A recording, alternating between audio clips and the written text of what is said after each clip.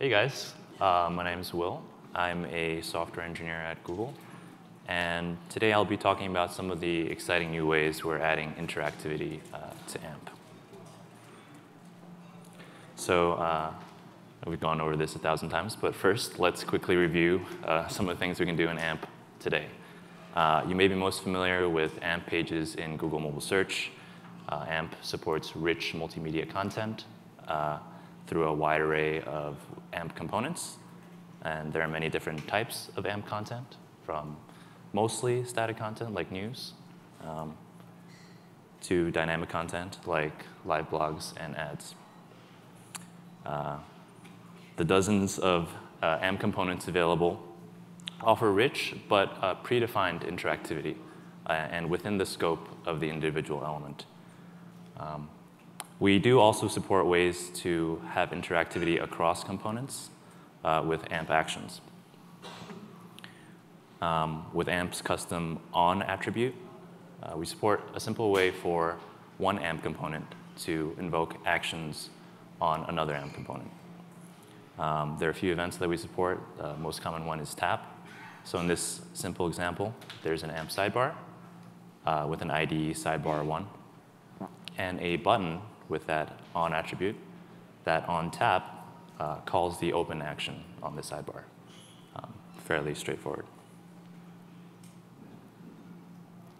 This is a slightly more complex example showing a common use case you may see on the web today. We have two image carousels, a large one and a small one, showing thumbnails, where tapping on an image on the smaller carousel updates the display on the larger carousel.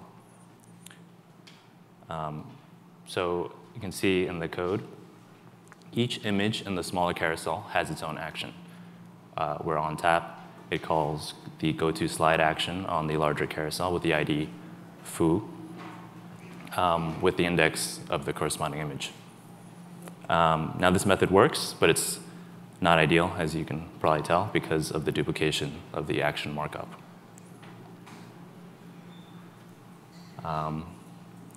So recently we released a new AMP component called amp-selector.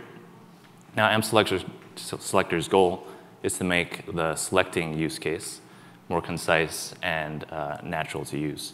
So instead of duplicating the action markup on each image, amp-selector wraps all of the images and has a single action and its own select event, contrasted to the tap event we saw earlier. And each child image is identified with an option attribute. And then on select, the amp selector just calls go to slide with the option value of the selected image. Now amp selector is not constrained to only be used on AMP images. Any child HTML element with an option attribute works, so it's kind of a general abstract component. And AMP selector and these actions are all documented on ampproject.org. Yeah, should have tapped that, but moving on. So what about more complex interactivity? Something that AMP actions can't support. For example, an e-commerce product page with an interesting matrix of product SKUs. And different SKUs may have different prices or availabilities, and you want a dynamic UI that can represent that. Well, today you could use AMP iframe, but as we said, it's kind of duct tapey, and you lose a lot of the benefits of AMP. Or you can work with us to build a new AMP component, and this has happened in the past, but of course, not the fastest solution. Or, cue dramatic music. Street Fighter fans? Anyone? Yeah. You could use amp-bind. So what is it? Amp-bind is a new component that supports custom interactivity via data binding and expressions. I just read the slide.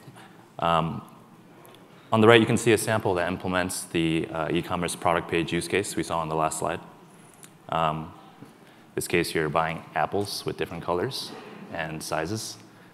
So if you suspend disbelief for a second, this is actually implemented using amp-bind, and it's available on, the code is available on amp-by-example.com today. So how does it work? There are three main parts, state, binding, and mutation. We'll go through each of those. So the first part is state. Amp-bind introduces a concept of document-level JSON mutable state. And it adds a new subcomponent called amp-state, which basically is just a component that wraps JSON data in the DOM. And amp-state initializes this document-level data. So in this simple example, we see we have a amp-state element ID foo, and wraps a simple JSON object with single key value pair, bar that maps to the string hello. The second part is binding, which is where amp-bind gets its name from. Binding is aka data binding. Basically, it's just a link between an HTML element and an expression, where the element's property in the square brackets is bound to or updated with the result of the expression. Expressions in amp-bind can also refer to the state. In this example, we have a paragraph element whose text content, or text for short, again in the square brackets, is bound to the expression foo.bar plus baz. Now, if you remember, foo was the ID of the amp state element on the previous slide. And the third part is mutation, or more specifically, state mutation. So remember I mentioned that amp actions is a way to add cross-component interactivity. Part of amp-bind is the introduction of this new action, amp.setState, which takes its argument and merges it into the document-level state. So since expressions can reference the state, changing the state changes the resulting value of those expressions, right? And then changing the resulting value of the expressions changes the state of the element that is bound to it. Let's put those all together and see what that looks like. So these are just the code snippets from the last three slides put together. Here's our simple hello world example for amp-bind. At the top, the amp state, which again initializes the document level JSON data. In the middle, a paragraph element whose text is bound to an expression foo.bar plus baz. And on the bottom, a button where on tap, it will merge this simple object with a single key value pair baz to the string world into the document level state. So tapping the button makes the paragraph element say hello world. So how does this work in the more complex sample e-commerce Apple product page? Well, the product data is stored in the amp state. So that's what color apples are available and what is the price and availability, size availability for each color of apple. The currently selected color of apple is stored in a state variable called selected color, which is changed when you tap on the individual color button via amp.setState, and the price label is bound to the expression you see there, product in brackets selected color dot price, which is just a reference again to this document level state. And mentioned already, but this code and documentation for this code is on amp-by-example.com. So diving a little bit deeper, how do expressions in amp-bind work? Well, it's basically a subset of JavaScript. with a few caveats to keep things fast and safe. So no loops or custom functions or classes. Expressions only have access to the AMP state data, so no globals like window or document, and no modifications of JS internals, so funky stuff like swapping out standard built-in objects and things of that nature. Also no eval or function constructor, or some of the more crafty things you can do in JS, as we all know. One cool thing we've added to the expression system is concurrency through web workers. So what that means is heavyweight tasks like expression parsing, evaluation, and validation are performed on a worker thread. This avoids blocking the main thread and introducing jank to the UX. So just to address the elephant in the room, the point of amp-bind expressions is not to re-implement JS. We wanted to make the syntax familiar to web developers and focus on keeping it lightweight, fast, and on the use case of building cool interactivity within the scope of a single AMP page, rather than, say, the next great JS web app framework. That being said, check out how cool it is.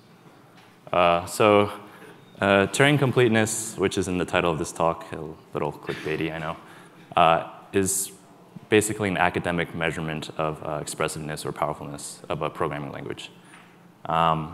So amp-bind being Turing complete means theoretically, academically, it can be as powerful as other programming languages which are Turing complete, which are most languages. And the way you can prove that is by simulating a Turing machine, which is the thing on the right there. So basically, each gray bubble, the line of gray bubbles is the tape of a Turing machine, and the colored cell is the current head of the Turing machine.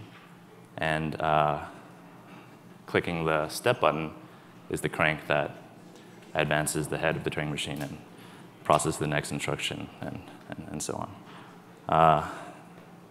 So the way that it works is we encoded the state of the Turing machine via the amp state component, and step uses amp.setState to advance the head of the Turing machine and process the next instruction. Now, that being said, please don't actually do this. Yeah. Thanks. Some more cool technical details. Concurrency via web worker, like I mentioned. We amortize the initialization cost of amp-bind. That means looking up all the bindings in the DOM with request idle callback, make sure that we don't introduce jank again. Abstract syntax trees and evaluation results are cached. And it's to be determined, but we're investigating reasonable performance constraints on the expressions. And again, it's JavaScript light. Bindings are verified by the same logic that we use to validate in the AMP validator. And we also sanitize the results of expressions at runtime.